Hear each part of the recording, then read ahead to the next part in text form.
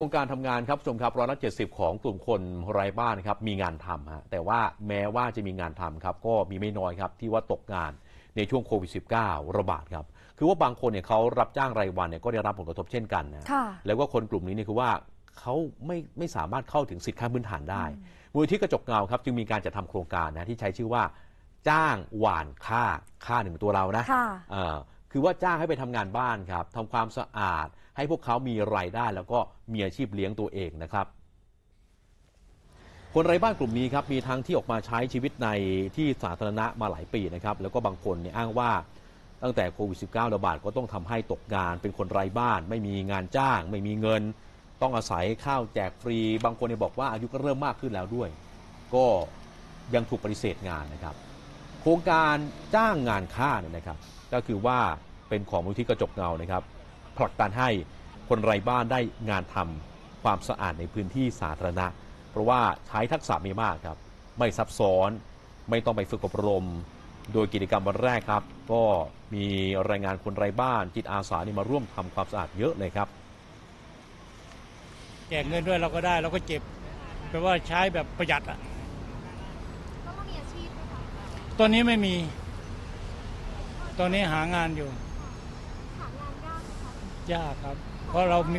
ามีอายุไม่ใช่คนหนุ่มถ้าเป็นหนุ่มๆอะไรจะหาง่ายแต่ตอนนี้เราอายุมากเขาไม่ค่อยอยากรับเราเท่าไหร่ก็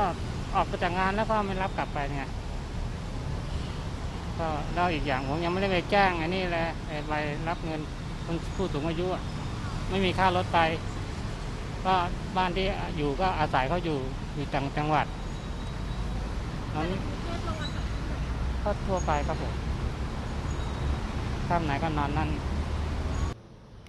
คุณวิภาปิ่นแก้วนะคะผู้สื่อข่าวของเราลงพื้นที่ไปอันนี้เป็นวันแรกที่มูลนิธิกระจกเงาเนี่ยค่ะเขาจัดกิจกรรมขึ้นมานะคะให้กลุ่มคนไร้บ้านเนี่ยลองมาทำงานในพื้นที่สาธารณะเพื่อที่จะเชิญชวนสำหรับใครที่ต้องการจะจ้างงานกลุ่มคนไร้บ้านให้พวกเขาได้มีงานทำไปทำความสะอาดในพื้นที่สาธารณะไม่ใช่แค่มีงานทำมีรายได้จะต้องให้พวกเขาเนี่ยค่ะได้สร้างคุณค่าในตัวเองขึ้นมาอันนี้คือวัตถุประสงค์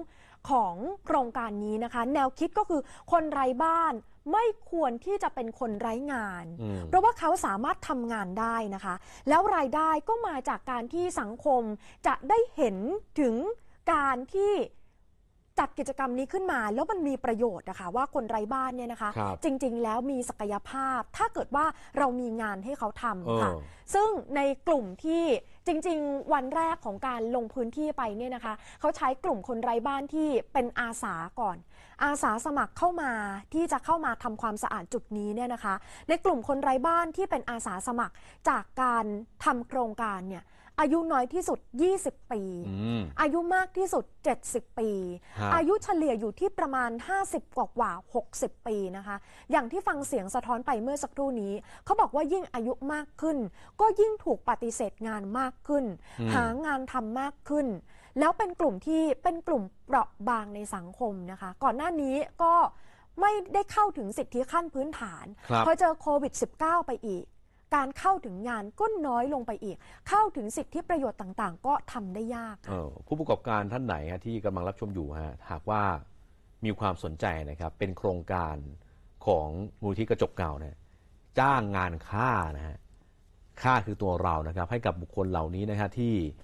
เขามีความตั้งใจดีเนี่ยเป็นจิตอาสานะตอนนี้ภาพที่เห็นคือว่าไปเป็นจิตอาสาในการทำความสะอาดนะครับพื้นที่ต่างๆในกรุงเทพมหานครนะครับแล้วก็แสดงศักยภาพเลยนะครับว่าสามารถที่จะทำได้ทุกจุดด้วยแล้วก็ดูการแต่งตัวครับสะอาดสะอ้านนะฮะมี